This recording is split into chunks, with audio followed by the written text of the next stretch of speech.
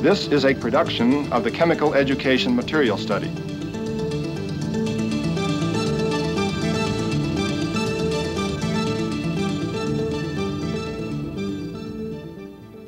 Here are 2 beakers of ordinary tea.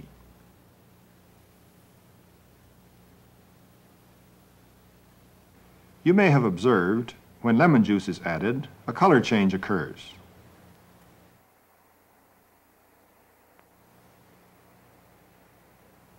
Likewise, vinegar affects red cabbage. Here is red cabbage juice plus vinegar.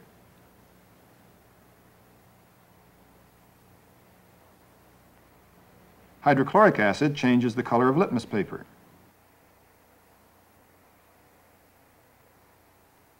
So does lemon juice, as does vinegar. All 3 are acids. The dyes in tea, cabbage, and litmus change color when acids are added. So chemists have developed a large set of substances whose colors change as acidity changes. Such substances are called acid-base indicators. How do they work? We'll start with bromethymol blue. Here are 3 beakers containing pure distilled water. Pure water is said to be neutral. In a neutral solution, the concentration of aqueous hydrogen ions equals the concentration of hydroxide ions. The symbol H3O+ represents aqueous hydrogen ions, also called hydronium ions. Their concentration is 10 to the -7 moles per liter at room temperature. They may also be identified as H+ aqueous, or more simply, as hydrogen ions or protons. Now we'll add some gaseous hydrogen chloride to this beaker of neutral water.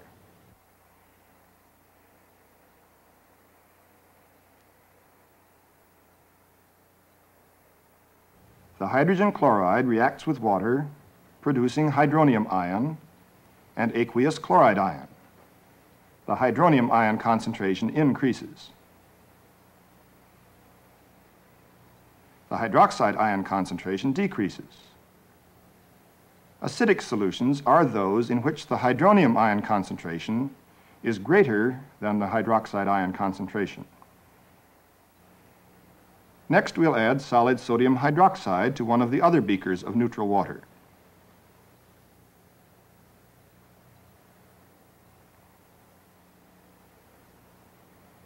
The concentration of hydroxide ions increases. The solution becomes basic. Basic solutions have a lesser concentration of hydronium ions than hydroxide ions. Now let's add some of the indicator bromethymol blue to our solutions.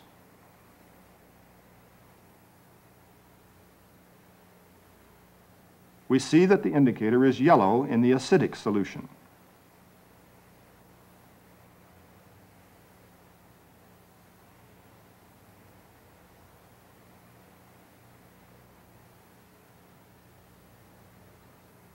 The indicator is blue in the basic solution and an intermediate color in neutral water.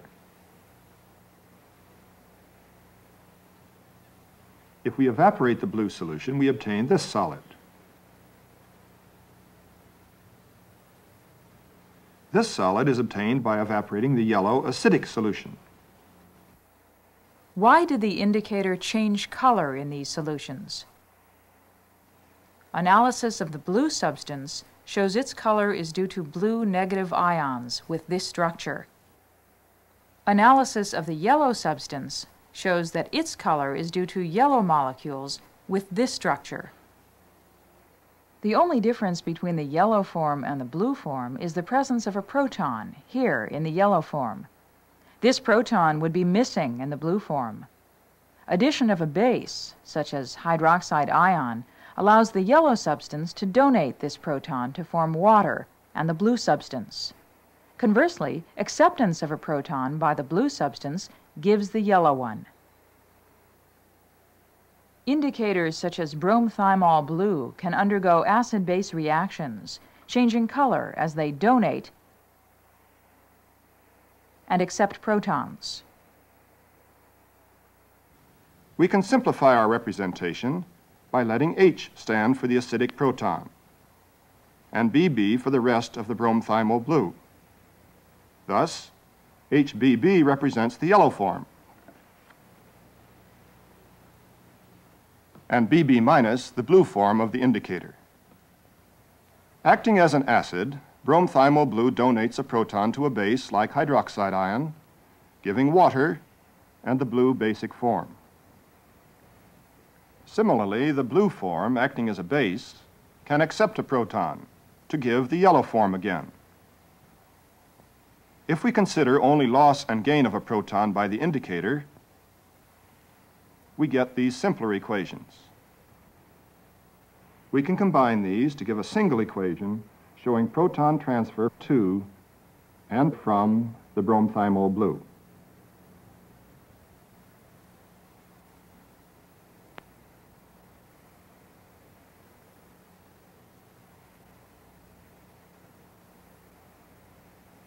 Thus, all acid-base indicators are substances which can donate and accept protons, with resulting color changes.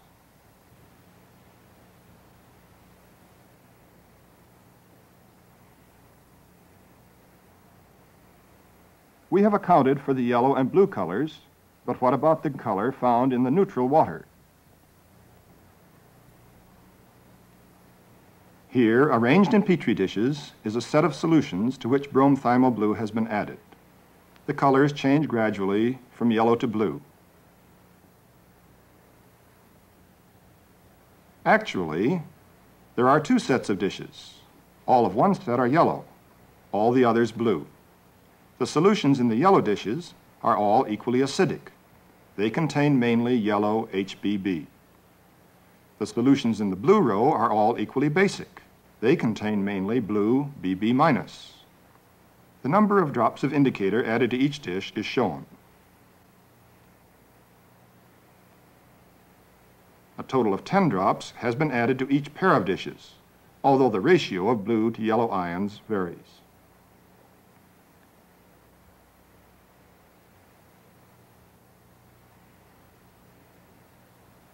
Now we observe that the color in the overlapping central dishes corresponds to the color in our beaker of neutral water containing bromethymol blue indicator. The solution in the beaker has the same color as that caused by equal amounts of yellow and blue. Whenever equal concentrations of the yellow and blue forms are present, the intermediate color is produced. The intermediate color can give useful information concerning the acid strength of the indicator. Acid strength can be measured quantitatively by measuring the equilibrium constant, K. Let's determine the equilibrium constant for bromethymol blue acting as an acid. We start with a chemical equation. To evaluate K, the concentration of the products is placed in the numerator. The concentration of hydronium ion is multiplied by the concentration of BB minus, the blue form of the indicator. The reactants go in the denominator. The concentration of water does not vary appreciably, so we can combine its constant value with the constant K to give us a new constant, KHBB, the ionization constant of bromethymol blue. In the water solution, the concentrations of the blue and yellow forms are equal.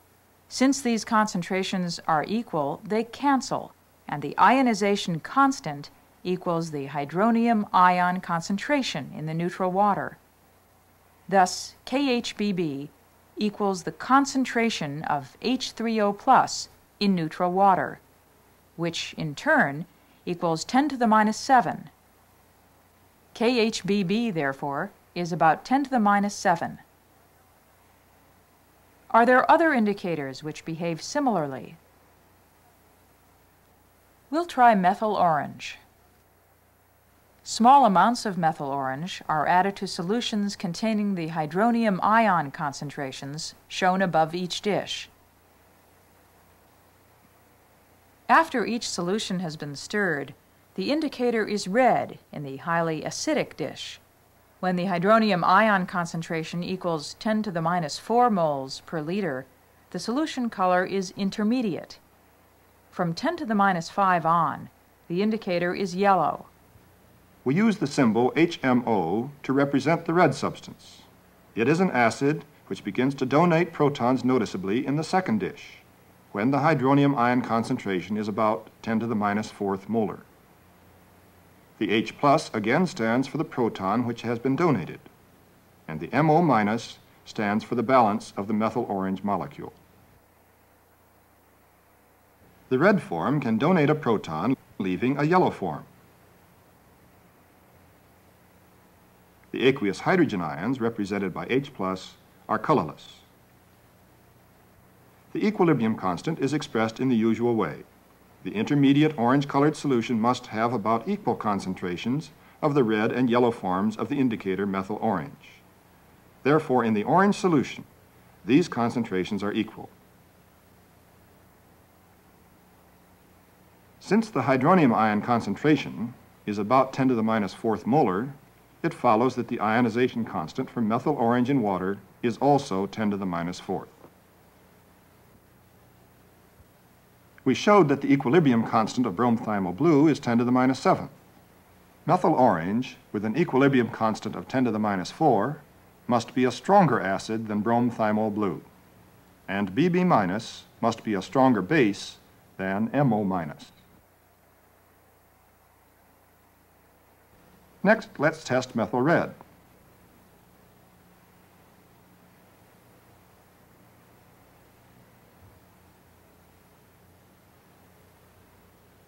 The intermediate color appears at 10 to the minus 5th molar hydrogen ion concentration. The acid, methyl red, therefore, has an ionization constant of about 10 to the minus 5. Methyl red is a weaker acid than methyl orange, but stronger than bromothiamyl blue. Here is still another indicator, phenolphthalein.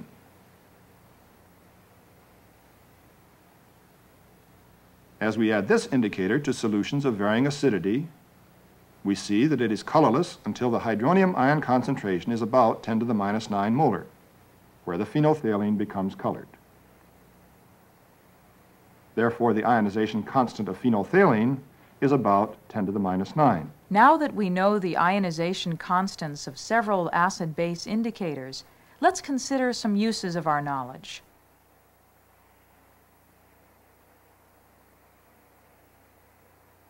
You may have used a universal indicator on paper. How can we prepare such an indicator? Here we compare our tested indicators. The strongest acid, HMO, is at the top of the left column, and the strongest base, PTH-, is at the bottom of the right column. Thus, the strongest acid is methyl orange. Next comes methyl red, then bromothiamyl blue, and phenolphthalein. Let's experiment further with the acid strengths of the indicators. Here are our 4 indicators.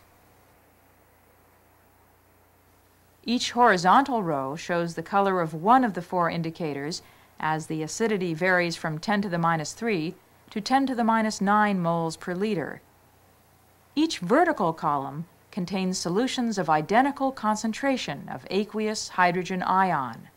Each indicator donates protons and changes color at a different acidity.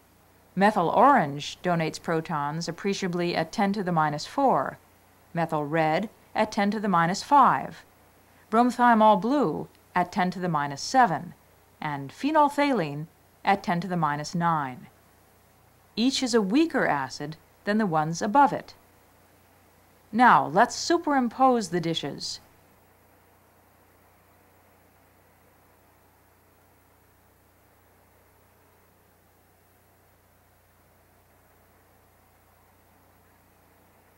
Each vertical stack contains the same total amount of indicators and the same hydrogen ion concentration.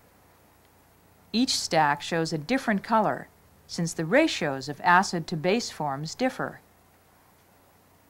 We can now proceed to synthesize a universal indicator. Our universal indicator will consist of a single solution containing all 4 indicators. Let's try it. A beaker of water is placed on a magnetic stirrer and some of our universal indicator is added. The hydrogen ion concentration in water is about 10 to the minus 7th molar. So in this mixture, the phenolphthalein is colorless, the bromethymol is partly blue and partly yellow, and the other indicators are yellow, giving this total color.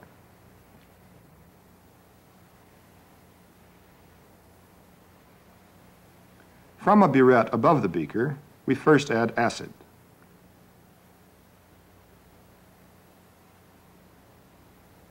The blue form of the bromethymol blue accepts protons from the added acid and becomes yellow. As we add more acid, the methyl red molecules accept protons, forming red ions. These are mixed with all the other yellow forms and give orange as a total color. Next, with still higher acid, the methyl orange also accepts protons, and the solution turns red. These 4 indicators have, one after another, now accepted protons. Let's stop adding acid and add base to the indicator solution.